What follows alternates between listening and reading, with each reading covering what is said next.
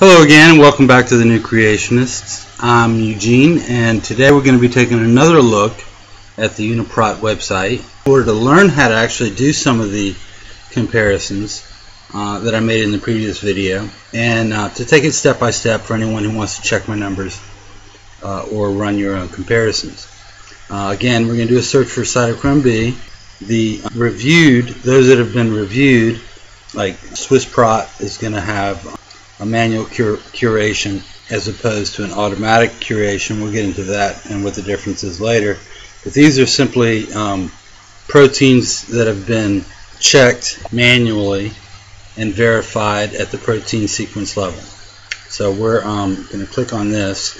So your status here is going to be yellow star, showing that these are proteins that have been manually curated. And we're going to go through and check the box. And then you'll notice when we do check a box, what happens at the bottom of the screen. Okay, so CYB, the Cytochrome B for fruit fly, right here, Drosophila is going to be the entry name is CYB underscore Jerome, and we're going to click that, and at the bottom of the screen, it's shown that one has been selected and it's giving you the entry identifier for that protein in the fruit fly. So now we can go through and just basically, you'll notice CYB is going to precede whatever the species, and as we look, we can also do for Drosophila simulans, which is also a fruit fly. We can check that one if you like. And okay, yeast, you can check that. And basically you can just go through and check, looking for Cytochrome B, CYB, and then whatever the species name is, and then keep on going. Human, CYB human. And then for each one you select, it'll be added here down at the bottom of the screen. So far we have 4 selected. And as you add more, of course there's only so much room at the bottom of the screen. Some of them are going to go off the screen, but it'll still be selected. And it'll stay selected until you unselect it or hit one of these little X's. You can unselect it that way, or by unchecking the box here on the left. And the one that I unselected was fruit fly. We're going to select it back for now. All right. And then of course, you can page through what by hitting the button showing the manually curated genes. We've basically narrowed the search down to 299 pages, whereas before it was 31,234 pages. So that's one of the reasons, just by narrowing the search, you kind of narrow down the amount of data you're going to want to looking at. So, in order to, and you can go back later if there's one you missed, or one that particular species for which the protein was not manually curated, but you still want to look at it. You can do that later on, and I'll show you how. If you can either do a search. Let's say, for example, you could do an advanced search, or if you just wanted to say Cytochrome B reviewed yes, and say for elephant, then take a second here. There you go. So now you've got elephant. So here's the entry name for the gene and the species. This is African elephant, Indian elephant, a short-eared elephant shrew. Okay. Northern elephant seal, southern elephant seal, etc., etc., etc. Elephant's foot, which I do believe is a plant. So anyhow, and that's how you can get to some of those. So we can say, in this case, we can say we want to check elephant. Maybe we want to check Indian elephant. Maybe we want to check short-eared elephant shrew, if you like, and so forth. So that way, now that you have these checked off, they're added to the bottom of the screen in this little green area. You can look at all the ones you have checked off here. unless it wraps. I think there's like a limit to it. I think it's 25. I can't remember exactly. I know when I was doing some of the searches, it would cut it off once the cube got full. So, but anyhow, we're just going to go click on Align, which is going to give us an alignment of all the boxes, all the species for the Cytochrome B that we have checked. That's going to take a second to run through, and while that's running through, we're going to look. Let's say we look at a spreadsheet. So you can set up a spreadsheet. What I have here is basically a spreadsheet of some of the species that I was interested in looking at the Cytochrome B. Of course, I had human, and basically I just put the protein identifier here in a column of the spreadsheet. Later on, I'll just show you if you're using Excel, and you just basically click with your mouse and copy all of your gene identifiers. You can just copy that and then go back to UniProt. I'll just show you real quick, and paste that here. We're going to paste it as plain text. It'll just pop it right in there for you, and that way when you do, you can do an alignment on all those species, and we'll get to what you're going to do with that alignment later on. But for now, we're just going to go down to the bottom of the screen, because we just ran an alignment of these species and look to see what it's going to give you. Of course, it's going to give you the actual alignment here. Then it's going to give you a tree, a guide tree here, which we can use later on. Drosophila, so the two fruit flies here.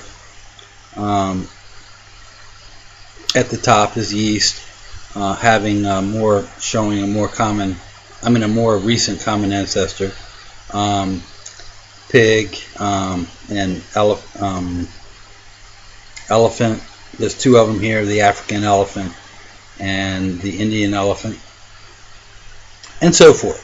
Now, if you go to the bottom, keep on going down. Here's giving you the faster format for the alignment. Keep going down. Then you have the date of job execution, July 3rd. Running time, it took 12.5 seconds.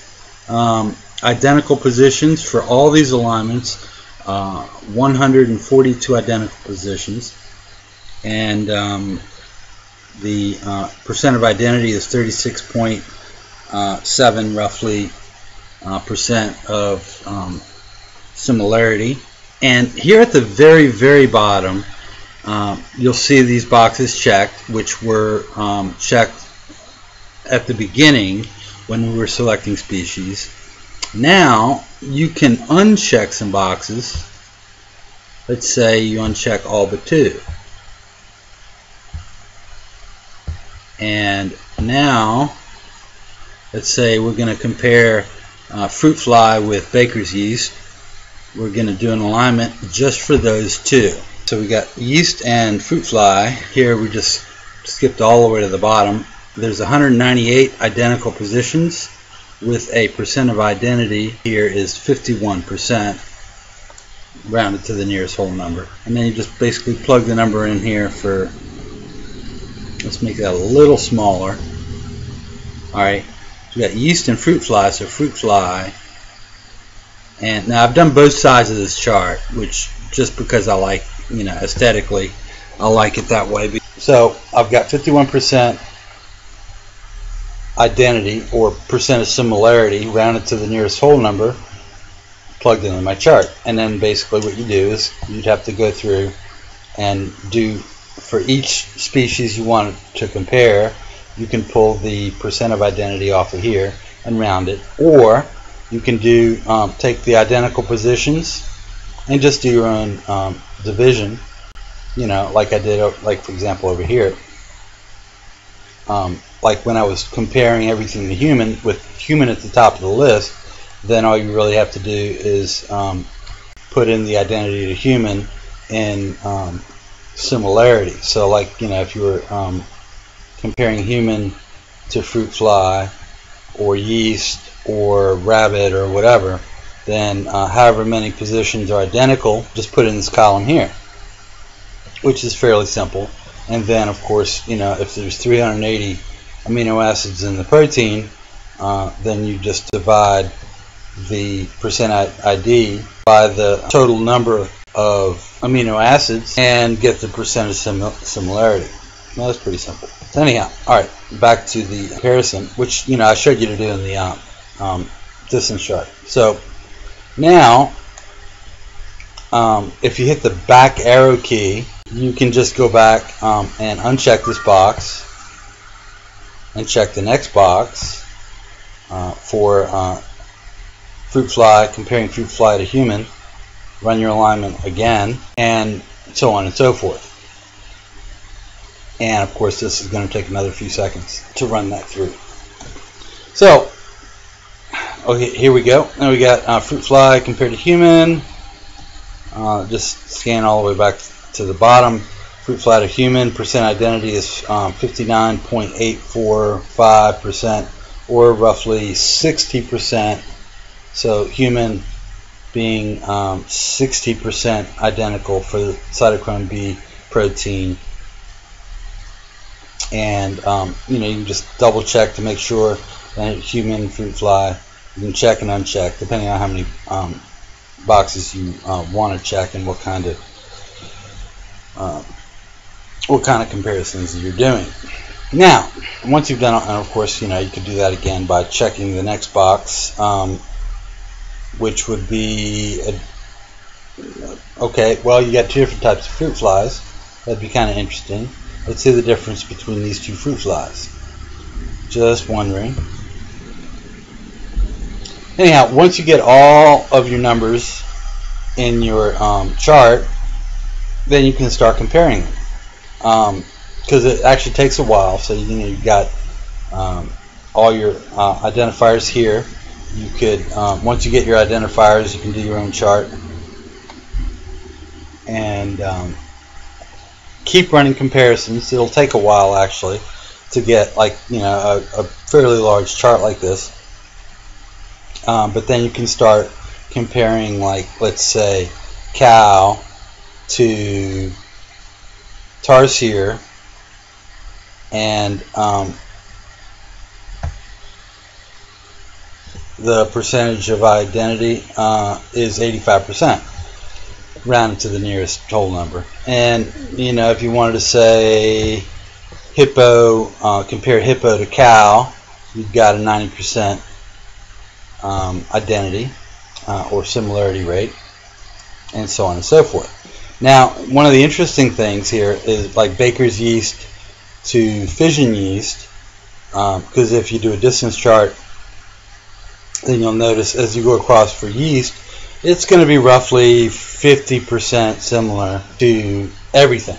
So you're going to notice like 49% baker's yeast being 49% similar to human, 49% similar to chimp, 48% similar to gorilla, and there isn't really a whole lot of variance there. You know, it dips down to 47% up to 51% for dog, 51% similar to sheep, and so forth. So it doesn't really fluctuate very much. You know, if you're comparing yeast to fruit fly, 51%.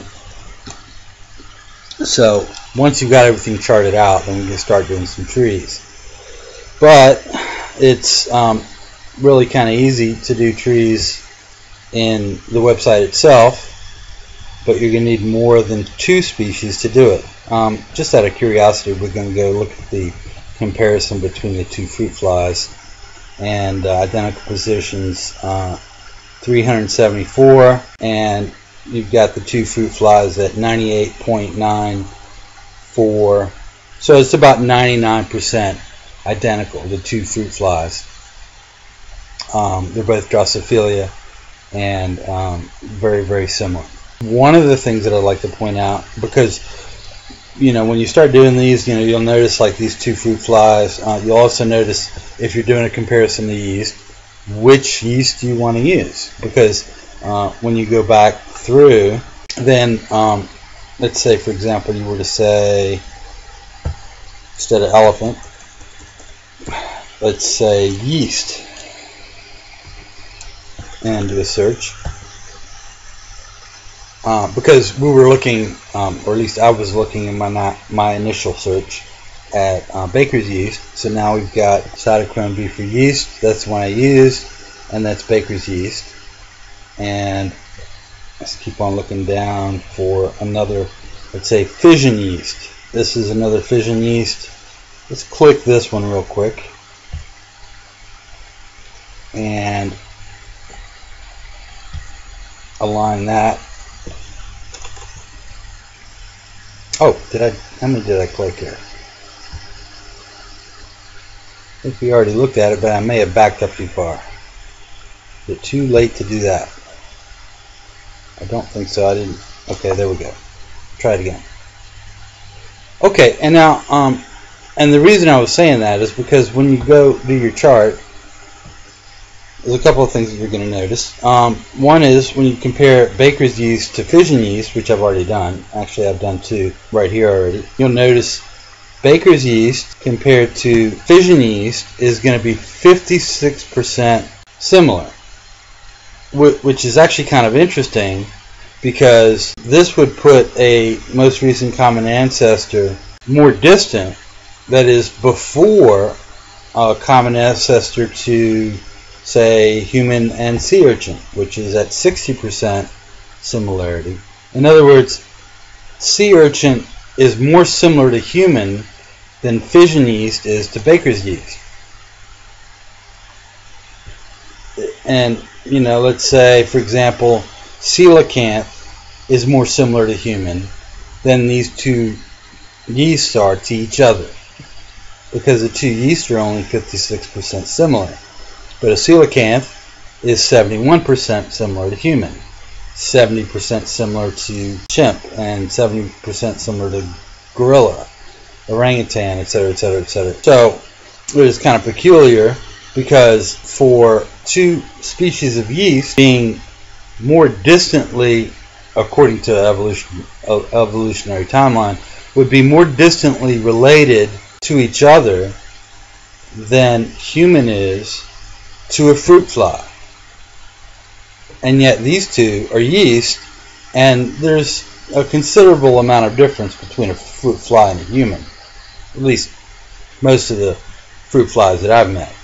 If you have any interest in going through, you can run your own searches, do your own comparisons, and it's really easy. So I hope that was helpful, and until next time, God bless.